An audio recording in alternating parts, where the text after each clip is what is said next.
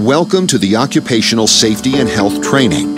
This training is dedicated to such important topics as maintaining safety at the workplace, helping employees to eliminate hazardous conditions, and avoiding them by following the OSHA standards requirements.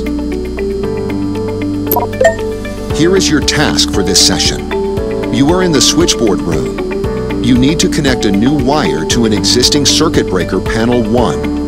Click Next to proceed to the next step.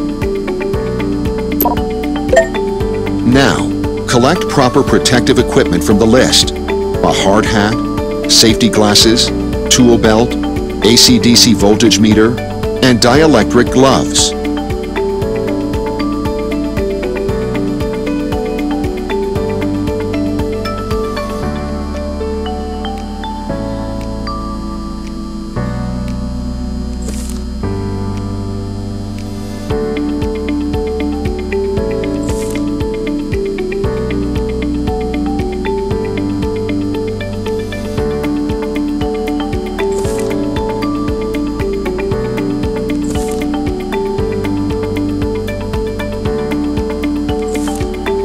Teleport to the objective marker near the circuit breaker panel 1 and open the panel door.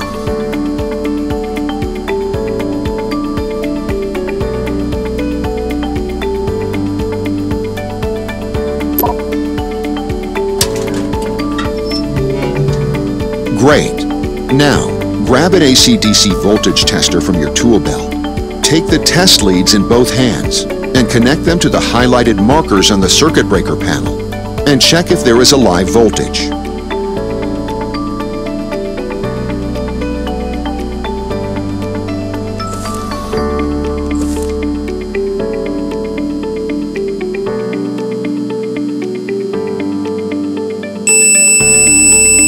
Now, when we figured out that the circuit breaker panel 1 is energized, we need to search for the isolation point for this panel on a single line diagram.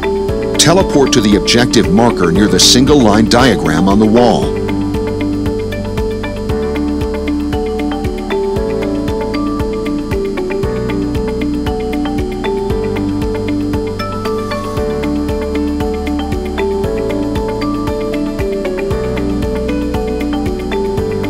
Great! Now that you're aware of the isolation point, you need to teleport to the objective marker near the switchboard panel 3 and turn off the highlighted circuit breaker.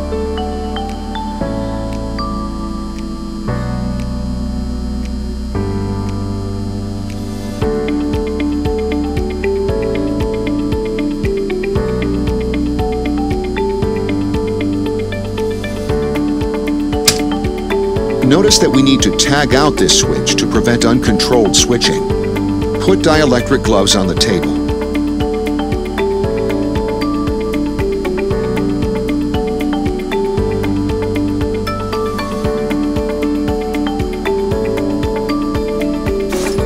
Grab a tag and attach it on the switch itself.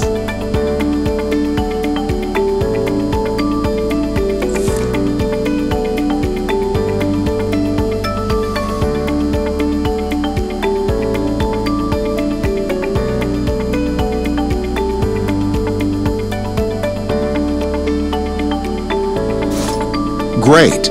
Now you are ready to connect a new wire into the existing circuit breaker panel.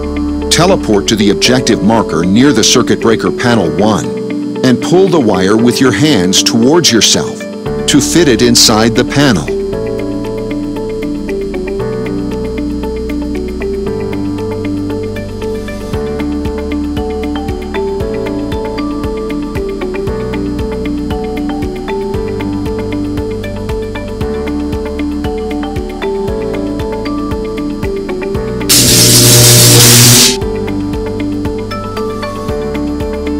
You got an electric shock. In real life, it will induce ventricular fibrillation, which can lead to arrhythmia and cardiac arrest. It seems like the panel, in fact, wasn't de-energized, and while you were trying to reach the wire and pull it towards yourself, you have accidentally exposed yourself to a live voltage on a bus bar system. Let's have a look at some of the contributing factors that led to this fatality. An employee should verify the location of all energy isolation points. According to the OSHA standards, each authorized employee shall receive training in the recognition of applicable hazardous energy sources, the type and magnitude of the energy available in the workplace, and the methods and means necessary for energy isolation and control. The additional test shall be performed. After switching off the circuit breaker on the switchboard panel 3, an additional test shall be performed to verify that isolation and de-energizing of the panel 1 were accomplished.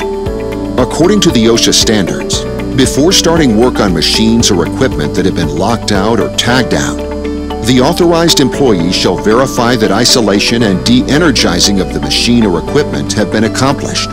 If normally energized parts are exposed to contact by an employee while the machine or equipment is de-energized, a test shall be performed to ensure that these parts are de-energized. Change in the energy control procedures. At some point, the tagged-out circuit breaker had been cross-wired with the other breaker, and thus the panel was not de-energized in fact. According to the OSHA standards, retraining shall be provided for all authorized and affected employees whenever there is a change in their job assignments, machines, equipment, or processes that present a new hazard, or any time there is a change in the energy control procedures. Use proper protective equipment. Another factor that led to an electric shock: unclad dielectric gloves. Even with the gloves on and long sleeves, the accidental touch to a bus bar would not lead to an electric shock because of insulation materials. You have completed the occupational safety and health training.